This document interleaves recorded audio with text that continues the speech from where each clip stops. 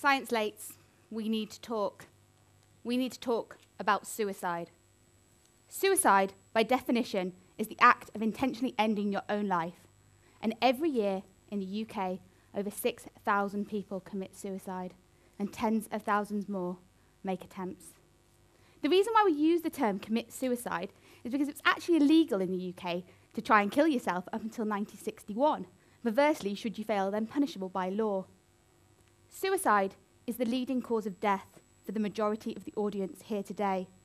Young men, aged between 20 and 34, who are 4 times more likely to kill themselves than their age-matched female counterparts.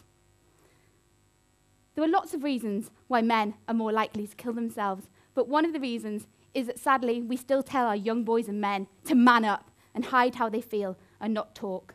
There are other reasons, such as men being more likely to be alcohol dependent and also choosing more lethal methods, such as hanging versus overdose in females. There's no one reason why someone chooses to end their own life, but there are risk factors which increase your chances. For example, growing up in care, a history of trauma or abuse, having a family member kill themselves, being in prison, being gay, being transgendered. Over a third of our transgender community will attempt to kill themselves at some point in their life.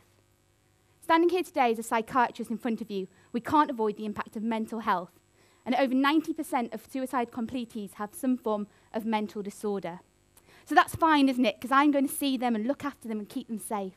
Well, sadly not, because the majority don't go and see any health professional like myself or their GP in the time leading up to their death. But they do see all of you, their friends, their families, they're your brothers, your sisters. Science tells us that in the brain stems and spinal fluid of suicide completers, 5-HT or serotonin, the happy chemical, is lowered. So why don't we just measure that? Well, that's complicated, and actually they're already dead by then. So what can we do? 6 simple words. Ask, have you thought about killing yourself if you're worried about someone? And if they say yes, what do?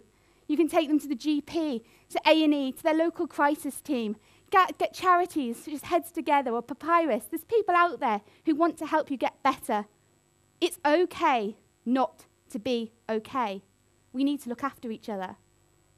And finally, why the 6?